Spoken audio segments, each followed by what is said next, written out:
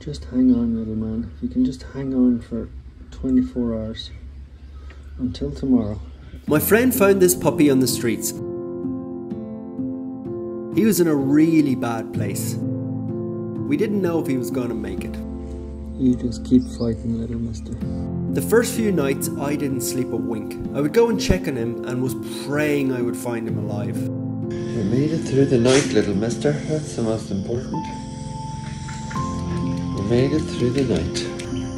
It's a great sign that you're eating. If we can just keep you alive again today, then we're really on a roll, aren't we? After 4 or 5 days, I was like, okay, I think he's going to be okay. I think you're looking fantastic this morning. I think you're looking great. After that 5th day, he started to look and feel so much better. He was actually standing up. That's a dog who's doing much better today, isn't it? Wow, you are doing great, mister. 2 weeks on, I took him out to meet the rest of the dogs here. You're up and about. He was very inquisitive. He was just sort of taking it in because it was a big, huge world out there for him. You really are the cutest boy. And day by day, he was even better. And his personality started to come out. Little Mr. Rodney, do you want to come up on the moped? Is that a bark? That's a lovely bark. Oh, you are looking just amazing.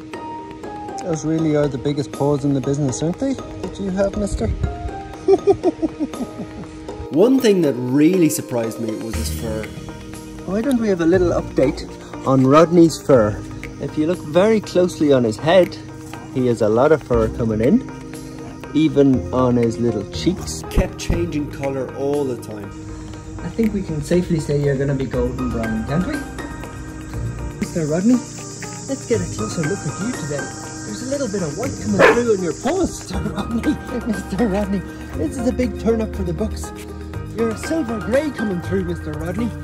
Tina, Mr. Rodney's got silver grey on her. Did you see that coming? My little white paws.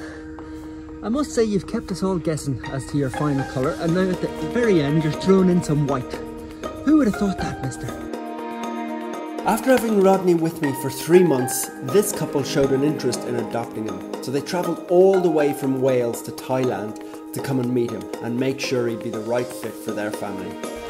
Rodney now lives happily with his new parents and dog sibling. Seeing cases like Rodney just really blow my mind. It makes everything I do worth it. I mean, he goes from a little tiny scrap of a dog barely clinging on to life to the centre of a family that are just in love with him and adore him, and he has a wonderful life.